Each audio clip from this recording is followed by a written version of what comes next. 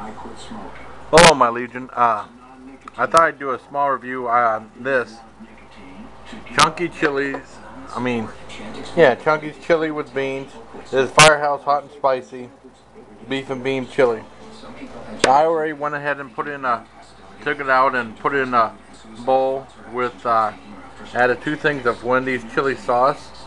I have rye bread with butter on it. I have my thing of orange juice, iced tea, and a Sierra Mist. So I also added garlic powder and also black pepper. Now my pepper grinder ran out, so this is a black pepper I bought at Ollie's. This was only 69 cents, so that's not too bad. So let's try this chili out. Wait, let's see if it's any good. Ask your doctor if Chantix is right for you.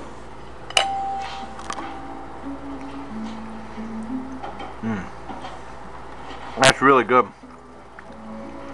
It's a very simple meal. It's only like $1.50, and for the can, it's not bad. I bought one for me, one for my dad. I don't know if my dad will like it, but he might. The one thing they keep saying hot and spicy, it's not that spicy unless you're not accustomed to spicy food. That's why I added a little bit of stuff to it. But it's really good though. It's good chili. Let me have a little piece of bread.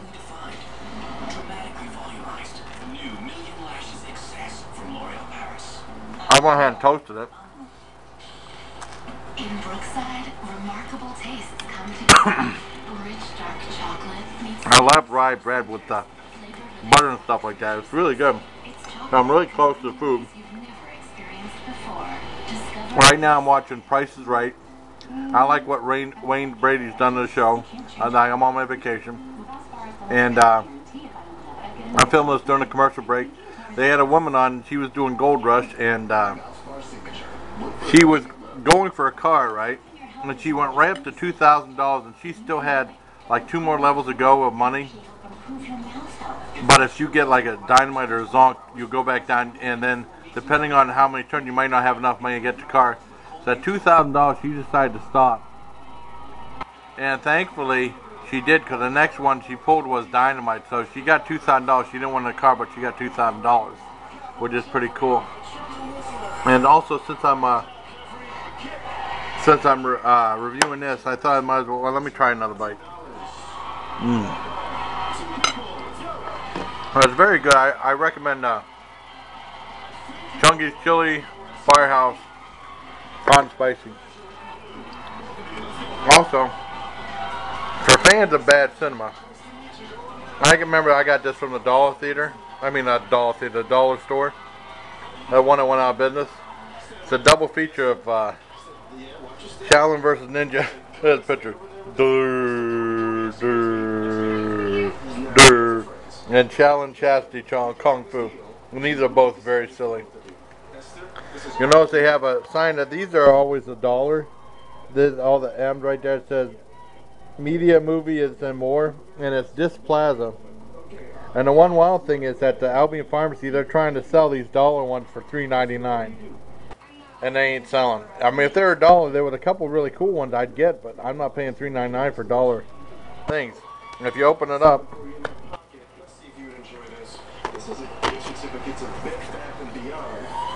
let me switch this around. It has a very unusual looking disc. But if you look right there, it says Made in Canada for Cat W Magic, Made in Canada. Ooh, look at that cool little, well, that looks cool. And that's on the Happy Axe. That's a really cool looking special effect, dude. Oh, that's cool. Also, like I said, these aren't bad. These are silly. If you like silly movies like I do, you should like that. And also, this is an old television show right here. Ralph Bellamy, Follow That Man. But that's the original name of the show, but you might see videos of it called Man Against Crime. And I don't know why they decided to add a bogus title.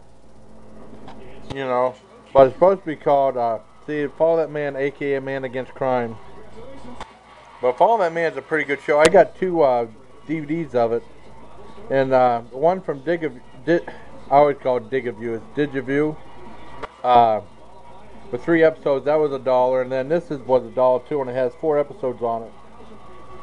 But this is a really good show with Ralph Bellamy called To Follow That Man.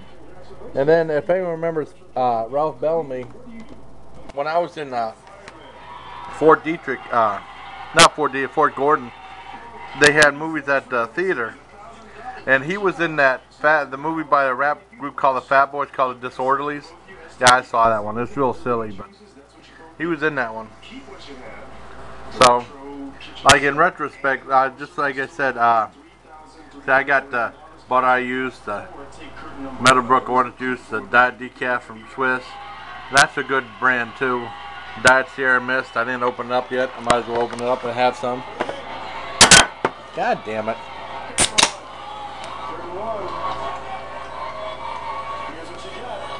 Oh, that's good. Like I said, have no sip of try of this.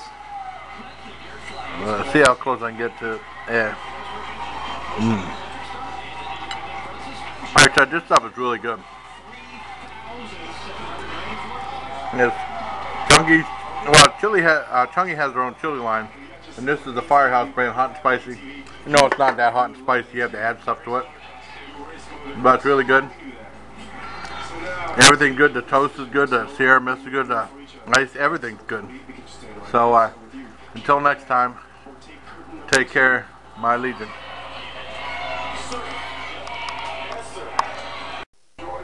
Yeah. Also, something I forgot to say. I uploaded my very first YouTube video, that old-fashioned days, and I mentioned it on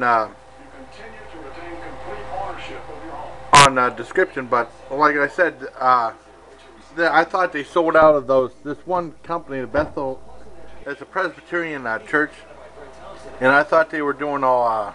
They were selling hot dogs and chili dogs and their sloppy joes and stuff like that. And I've been ordering them I don't know how long.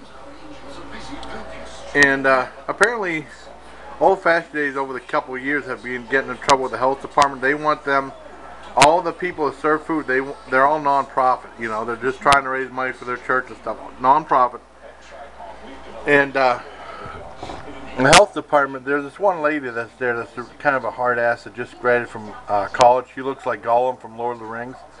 Well, for the last couple of years, she was saying that everybody who sells food there has to buy a $20 license for that one day. And they're all non-profits, and that cuts into whatever profits they make. There's not a ton of people that go there. And there used to be like 3 or 4 food stands there. And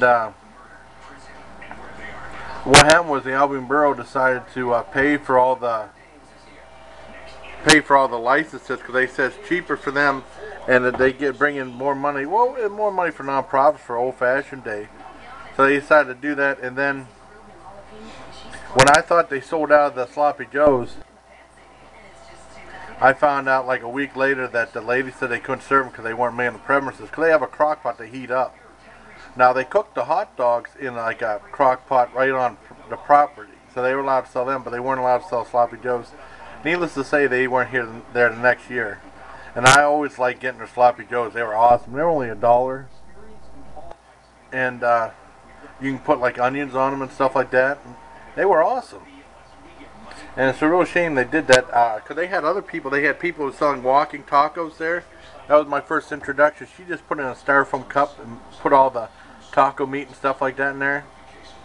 And that was a real shame they didn't do that anymore. And they had a lemonade stand there, and they don't have it no more because they were just giving too many problems. And last year, thankfully, they had a food truck there, but no food served there. So I just wanted to make sure to mention that. Yeah, it's just a shame that happened. So Let's Make a Deal is back. So till next time, take care, my legion.